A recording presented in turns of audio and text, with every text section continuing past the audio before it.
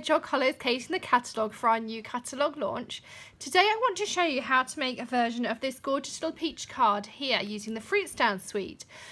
Joy, one of our $1 Million Achievers, showed us how to make this on stage, and I just love the effect it gives you. I'm just going to grab my sample here for you.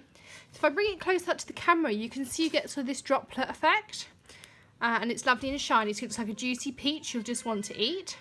So I'm going to show you how to make this one today. I'm just going to, here we go. So that's my sample. So the first thing we need is my pile of supplies, which I have put here. So here's my stamps and all my cardstock. So the first thing you need, and I've taken just a strip of A4, so this is the standard width, just over 8 inches, and then it's a 4-inch wide, and I'm going to fold that in half to make my card base. And then we're going to stick on some of the DSP. Now this is 3 3/4 inches square, and as ever all the dimensions will be on the blog if you need them. And then I have a piece of watercolour paper that is 3 1/2 inches square, and that is how we're going to be doing our peach. So the first thing I'm going to do is just stamp it out as normal, and I'm going to use Peekaboo Peach, of course, for the peach skin. I'm going to stamp that down, and don't worry if it's if you miss a bit, I promise you won't notice by the end. And then I'm going to use Wild Wasabi for our leaves, and again I'm just going to stamp those down like so. And I'm going to grab myself some kitchen towel. And I'm just going to pop a sheet of that down. And I've got a spritzer with just water in it. It's got a slight green tinge just because I had inkers in it earlier. And then you want to just quite liberally spritz all over. And you'll notice that your peach, you can see here, becomes a little bit watery. If I bring it up to the camera, you can see the edges become a little bit blurred. And then what you do is, I have some clear embossing powder that I now use only for this. We're just going to switch out the kitchen roll for the scrap card. And you want to pour all over the piece some clear embossing powder. So, and the water will act like a Versamark pad, it will adhere to it. And you can see that any water that's in there just comes up like a droplet, so that's fine.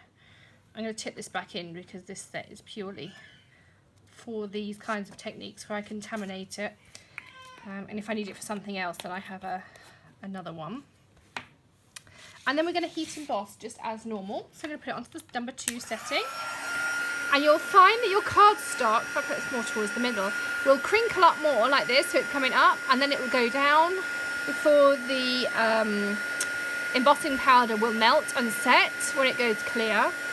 This is because of the water that you've used. It's got to dry out the water, and then it sets the embossing powder. So it will take a little bit longer than your normal heat embossing.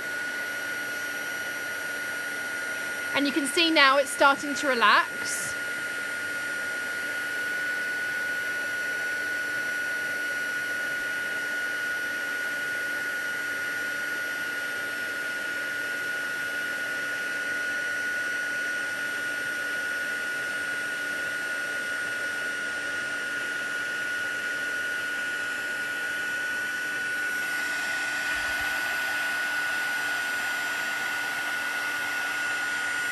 I'm just working my way all around the peach.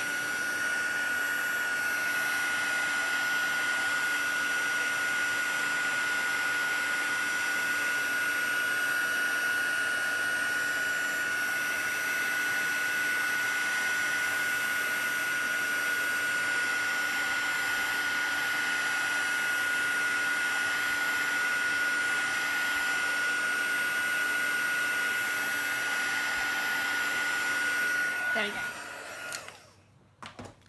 So you can see there, got that lovely droplety effect. If I bring it right up, hopefully you can see there. So that's all set.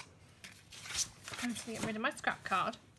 And then the next thing I'm going to do is just stamp out my sentiment while I'm still stamping. And I'm going to use soft suede and the I'm Here For You Now they've cut it with a little like banner, and you could do that yourself if you wanted to, but I like punching out because it's much quicker. So I'm going to use my new label. That's that.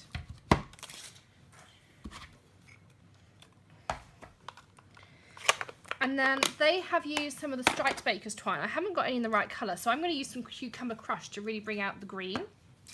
And I'm going to start here. I'm going to leave a little bit for my bow. I'm going to wrap it round twice, tie it up.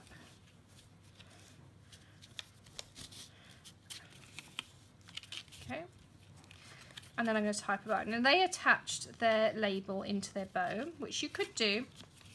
Because I've used this label punch, it's not quite as big as the banner that they've made for themselves. So I'm going to just stick mine down here with my snail. Stick mine across the corner. Now you could stick this flat, but I found that that didn't work. If I grab my sample, you'll see here it kind of swims about a little bit. So you either need something much stronger, or what I did find when I was practicing is dimensionals work great, because it allows the card the flex that it needs from having been wet. So I'm going to use 4 dimensionals.